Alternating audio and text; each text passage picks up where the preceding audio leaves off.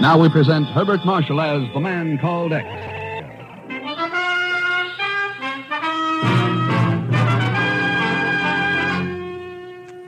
Herbert Marshall as the Man Called X. Wherever there is mystery, intrigue, romance, in all the strange and dangerous places of the world, there you will find the Man Called X.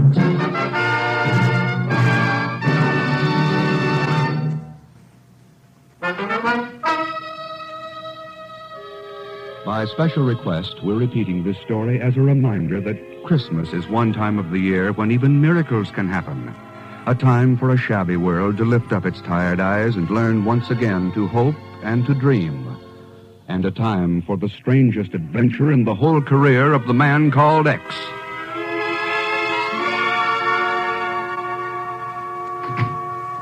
I finally got the call through to Cairo, Chief. They still don't have any report on Mr. Thurston. Oh. Then try checking again with Tehran, Miss Brooks. All the Tehran lines are out of order. Cairo says there's a terrific storm over the Transjordan Hills. Transjordan? That's right in the route Ken must have taken. You don't think he's run into trouble? All I know is that Ken chartered a plane in Tehran and took off for Egypt with Pagan Zelsman aboard. Right now, he's 4 hours overdue at Cairo, and there's been no report on him. He must be all right. He's got to be all right. What were you planning to do Christmas, Miss Brooks? Take a trip? Well, no, I thought I'd probably stay here in the city. I see. Well, he still has time to get home for Christmas. Oh, but, Chief, I didn't It's mean... all right, Miss Brooks. I understand. I don't know. There's a dozen simple things that might have happened. But believe me, I'd give a lot to know what Ken's doing right this minute.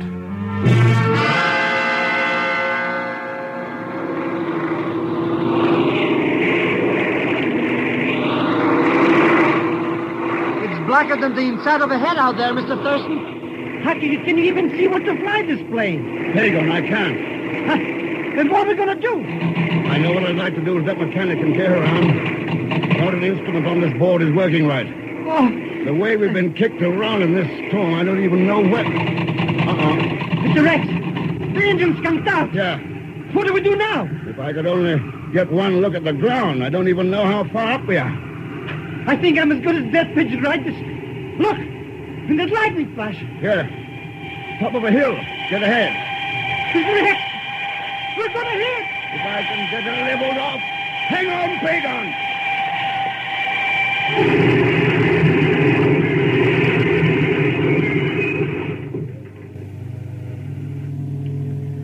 Mr. Thurston, we gotta do something. We can't just lie there.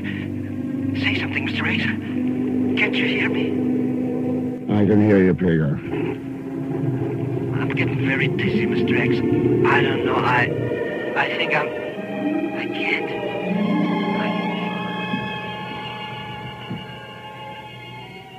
Come out now. Come outside to the top of the hill. Mm-hmm. Come out. Out into the night. Stand with me here. And look at the world. Yes. All right, I'm coming. Wait for me.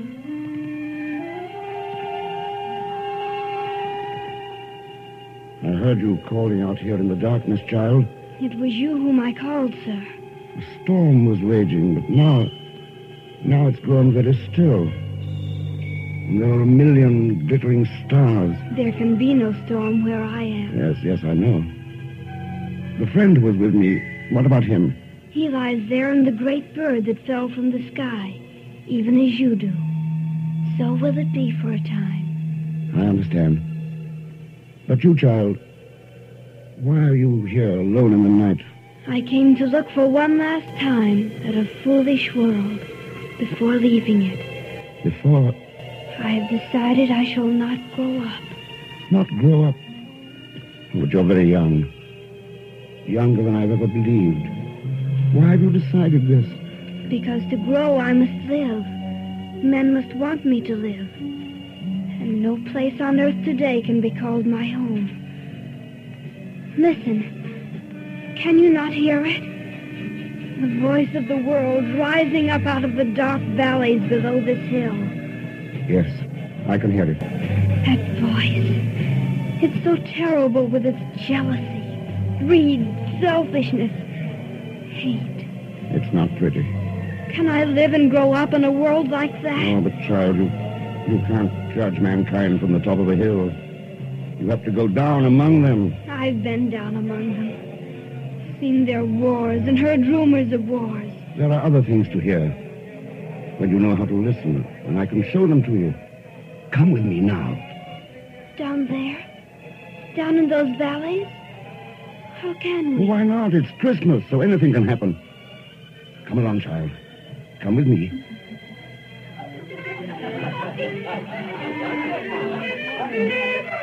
The little boy who's playing. Tiny Tim?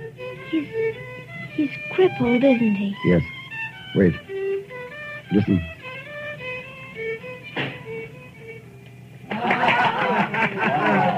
Ah, lad, you play it better every month. It's a great virtuoso you'll be, Tiny Tim. It's a marvelous song, Jimmy boy. Oh, thank you, everyone.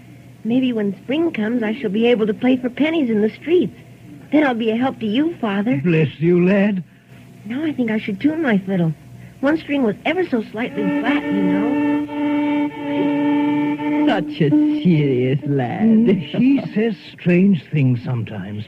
He told me in church this morning he hoped all the people would see him and remember who made lame beggars walk and blind men see. It's a lucky family we are, Robert. There's few in this world that have as much as we. Oh, that's something of a joke, my dear, with the little I'm able to give you. Robert Cratchit. When I think of all the years we've had, and such wonderful children, and you always so cheerful and understanding of our needs. Oh, go along with you now. And what about that surprise? After life, I'd almost forgotten it. Quiet, everybody. I have a surprise for you. I'll bring it right in. Now, I wonder what it could possibly be. I'll wager I can guess, Father. Look, everyone. Here it is. A plum pudding blazing like the sun itself. It's saying Merry Christmas to all of us. Yes, and God bless us. God bless us, everyone. Timmy, lad, such a beautiful dish needs a real salute. Take your fiddle and play us an overture to the pudding. Yes, an overture to the pudding.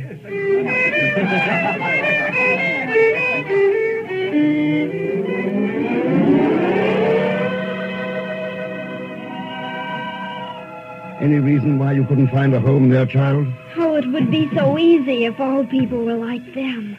There are a great many like them, if you know where to look. What are their names? The family we saw.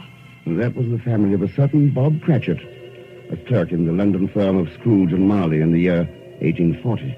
Oh, the Christmas Carol. Those were not even real people. They came from a book. Must I live then only in old books? This is here and now. Things are different. Are they so very different? Look up. Aren't those the same stars that glittered overhead 100 years ago? Or 1,000?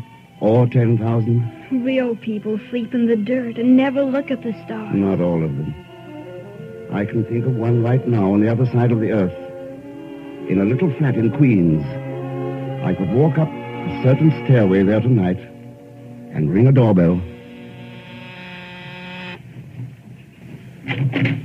Ken Thurston. Hello, Marion. Oh, Ken, come in. Oh, it's good to see you. Here, let me take some of those packages. Well, thanks. Guess I was pretty well loaded down. Who is it, Mommy? Who's there? It's Mr. Thurston, Donnie. You remember, Daddy's friend. Hey, sure I remember. Hello, Mr. Thurston. Hiya, Donnie. Look, packages. I'll bet you they're presents. Take them into the other room, dear, and put them around your tree. All right. Boy, I wonder what's inside of these old packages anyway. Oh, he's growing so fast, Ken. And every day he looks more like Jerry did. Yes, I've noticed that. I wouldn't want it any other way, Ken. That's how it should be. Why, it's the only reason for my still being alive. You're a pretty brave girl, Marion. No, it was Jerry who was brave at Anzio. What he did was for Donnie, too, you know. Are you getting along all right, Marion? Is there anything you need? We're getting along perfectly. Oh, I resent my job keeping me away from my son in the daytime. But we've evenings, and the park on Sundays, and snow in winter, and merry-go-rounds, and ice cream sodas, and... Oh, don't worry about us, Ken. We'll be all right. Yes. If there's one thing in this shaky world I'm certain of, it's that. You'll be all right.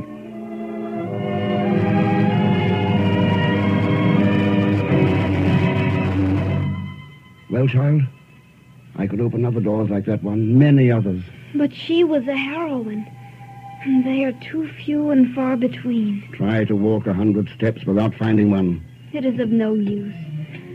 I know you as one whom sometimes men call X. You too fight for my cause. But the world is filled with hate, and I shall live in it no longer. All right. Then I'll show you why you've got to live. Grow up. Even if it takes proof so fantastic as to seem incredible. How can you? How can you know what I need when you don't even know my name? Would you like me to say it for you? Could you? You know who I am? Yes, child. I know who you are. I know very well who you are.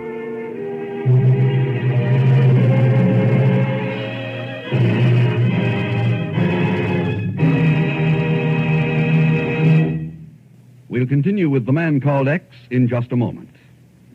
And now to continue with The Man Called X, starring Herbert Marshall with Leon Belasco as Pagan Zellschmidt.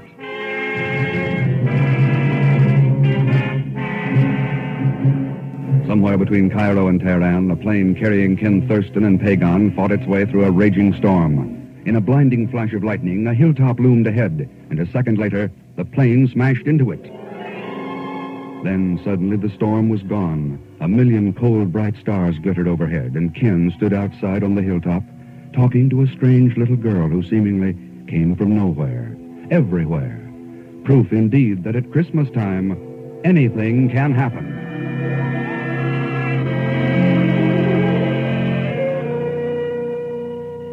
You must know that I want to live and to grow. I've loved this world, seen beautiful things happen in it, and found hope in them. And then each time I've seen that hope die. The world has not grown wise nor clean. The years have only made it old and unclean, not fit to live in. There's hope in it yet, child. Hope for both of us. After all, I think we're both searching for the same thing. I'm done with searching, and with hoping, and with living. And what of those who follow you, believe in you? What about those people who all their lives put the needs of humanity above their own needs? Are there such on the earth anymore? Are the stars still overhead? Do you know even one? I know a lot of them, down in those valleys below us. But let's take just one. A man I've known for a long time. I've got a pretty good idea where he might find him tonight. Look a long way off, child. Look half around the world.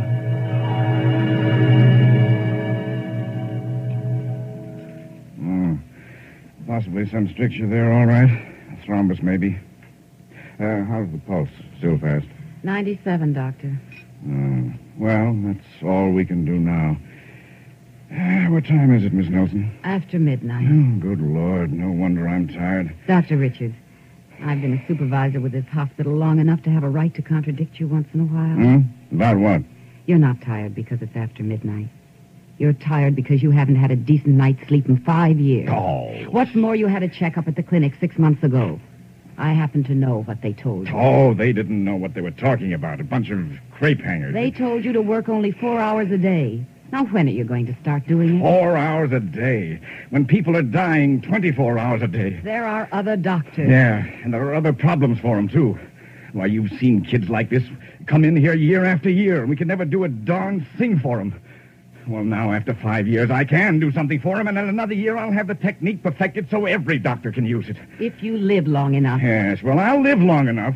If I stopped now, threw away the chance to beat this thing just so I could live another 20 years, then, why, there'd be no sense to anything in this world. You've got a life, too, Dr. Richards. Poppycock. I suppose you think I'm a fool, Miss Nelson. If I told you what I think you are, you'd just laugh it off. No, Dr. Richards, I don't think you're a fool.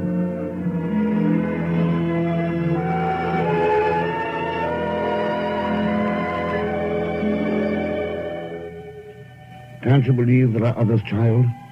Other people who think of their fellow men first and themselves second. Yes. Oh, yes, there must be others. And can't they be called believers in you, these selfless people? Yes.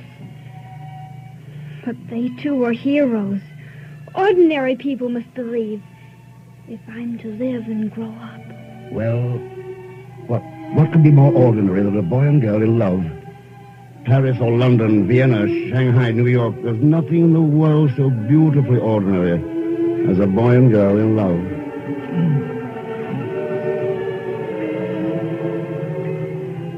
It's lovely out there across the harbor. Even like tonight when it's foggy. As long as you're in it, honey, the whole world's lovely. We're terribly lucky, you know. Supposing we hadn't found each other. Well, we couldn't miss. We're a natural. How could you tell? The first time, I mean. What made you know you were in love with me? You came down the street in a crowd. And all of a sudden, there wasn't any crowd. Only you. So I decided I must be in love. Do you think there may be other people as happy somewhere in the world? Not a chance. Oh, there must be. People who are in love, too. Millions of them. Oh, I love every one of them. Now I am jealous. No, but you do, too. You know you do. It makes you feel close to them. Yeah. I guess I do it there. Listen. Isn't that a mournful sound? I can't hear it. When I look at you, all I can hear is music. I know. I can hear it, too. The most beautiful music in the world says I love you. I love you, my darling.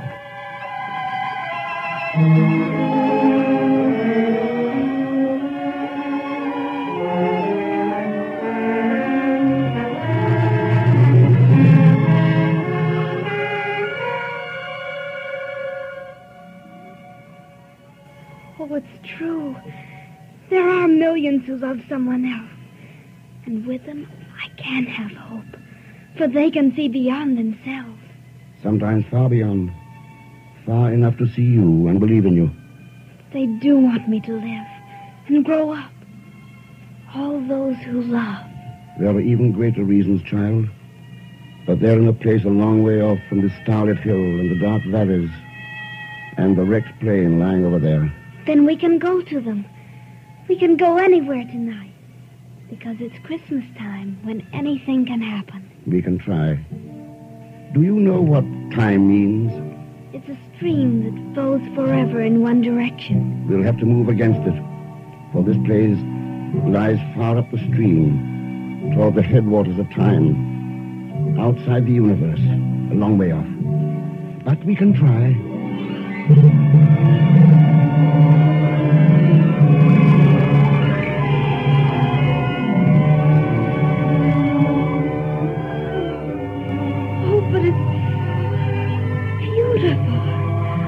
What glorious place is this? To what wondrous spot in all eternity have we come?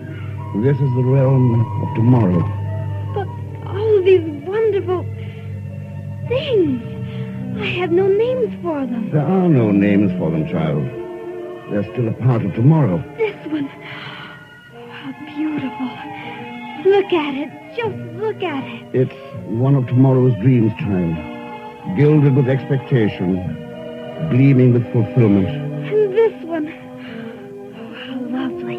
That's one of tomorrow's hopes. And here's another, so proud and so splendid. It's an ideal, not yet realized. Another part of tomorrow.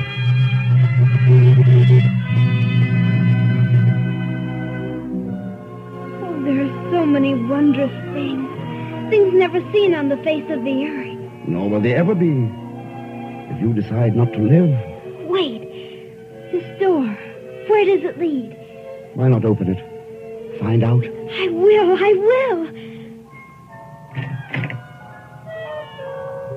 Babies. Millions of babies. Look at them. Those are the unborn. And there'll never be anything else unless you decide to live. Oh, they're so beautiful. Everything here is so beautiful. It can't be lost. We can't let it be lost. The choice is yours, child. It's your choice. I've made my choice. Let's go back. Back to the hill and the stars and the valleys of the world.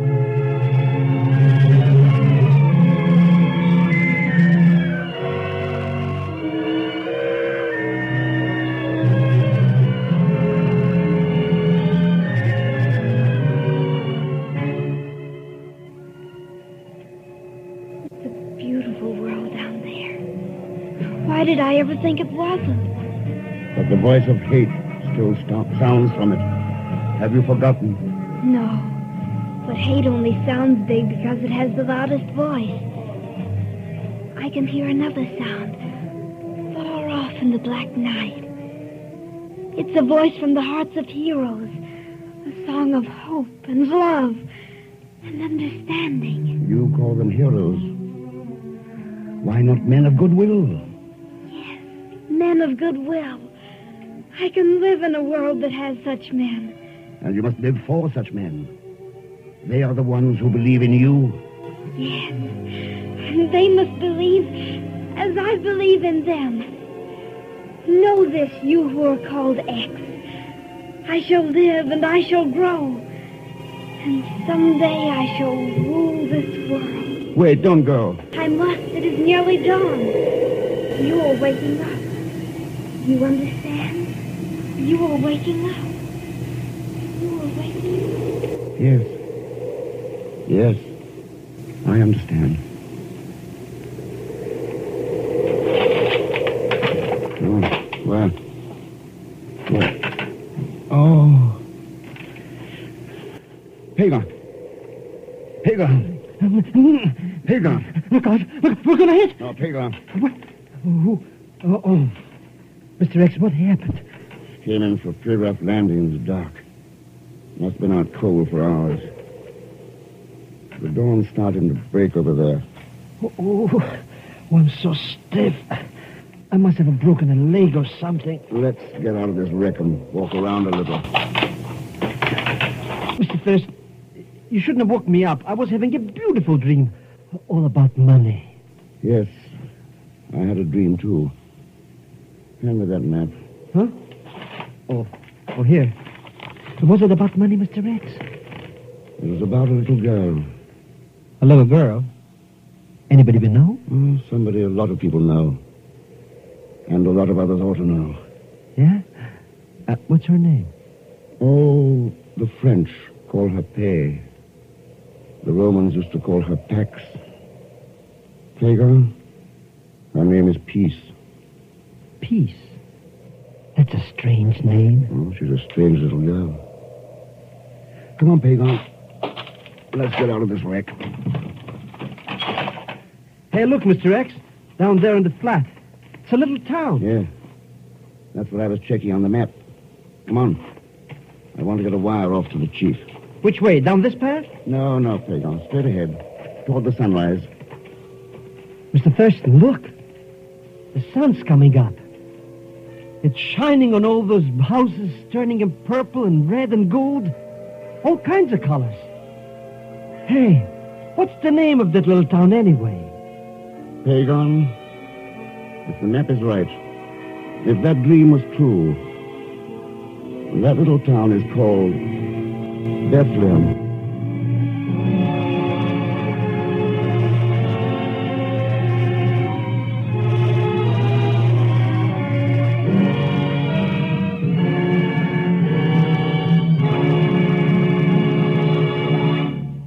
Now, here is our star, Mr. Herbert Marshall. Thanks for being with us. And thank you, Ann Whitfield, for your sweet performance. I wish I could see all of you out there, see you and talk with you and shake your hand. Because almost anything can happen at Christmas, I almost feel that I can. And so, I say to you, each of you, for all of us on the Man Called X, from the bottom of our hearts, Merry Christmas. Next week, that old headhunter, Pagan Zellschmidt, played as usual by Leon Belasco. So join us, won't you, when next I return as the Man Called X. Good night.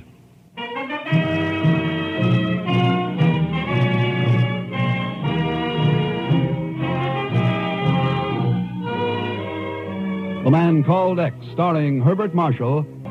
The Man Called X is a J. Richard Kennedy production with music composed and conducted by Felix Mills. Tonight's story was written by Les Crutchfield. Also heard in tonight's cast were Will Wright, Barbara Fuller, Eric Snowden, Irene Tedrow, Henry Blair, Theodore Von Eltz, Lucille Meredith, Maggie Morley, and Harry Bartell. And until next week, same time and same station, this is Jack Latham saying good night for The Man Called X.